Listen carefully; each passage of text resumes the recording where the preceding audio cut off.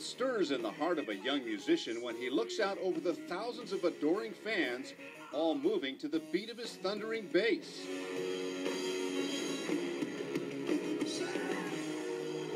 If you just let go and have as much fun as possible, it's going to be intoxicating, it's going to rub off on people, and they're going to want to have fun. If you show the slightest bit of hesitation or insecurity, they pick up on that. And so it's all about just losing yourself in the moment and having fun, and everybody else picks up on it, and then they lose themselves in the moment. And that's what's awesome about the instant gratification of a live concert.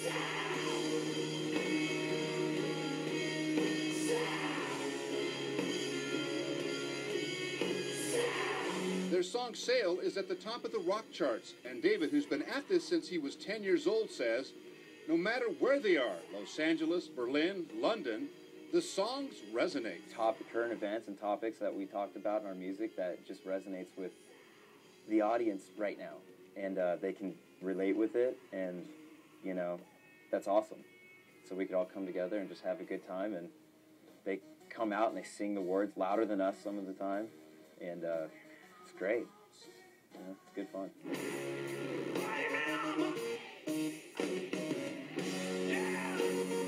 David's path into the music world came not from the world of rock and roll, but from the world of Mexican mariachi music.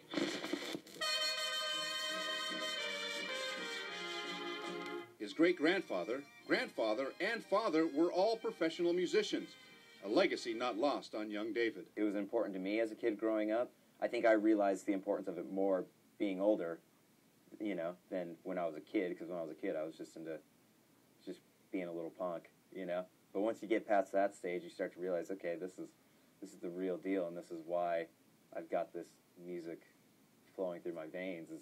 It all started there, you know. And I would definitely pass that same tradition on to my kids, you know, and teach them about our heritage and where it all started, and hopefully where it continues to go. And philosophically, what would he say to his Latino ancestors about his musical roots? I'd be like, do you like my band? Do you like what I'm doing? I'm sorry, I'm left-handed. It's such a disappointment.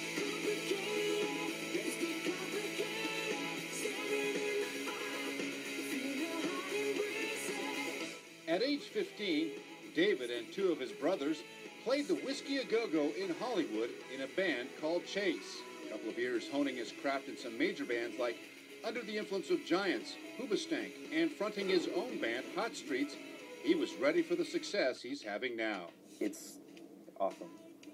I don't know what else to say. It's just really amazing. It's a blessing to be able to do this and have people come out and like the song, sing along, and want to partake in what we're offering. He knows how rare it is to get a chance to play music professionally, and past failures have made him stronger and more committed to his craft. Hopefully we get to stay on this path, this trajectory, but, you know, I'm not opposed to the trials and tribulations of the hard work, because I think that makes us better people. I think it makes us enjoy it more, and I love it. Super grateful.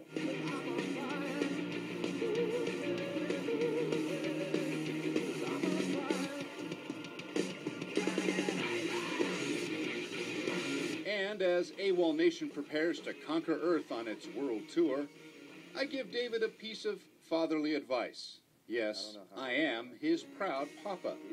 Work hard, give it everything you got, and keep your feet firmly on the ground. Success will surely follow. I'm proud of you, son. Thanks, man. Thanks.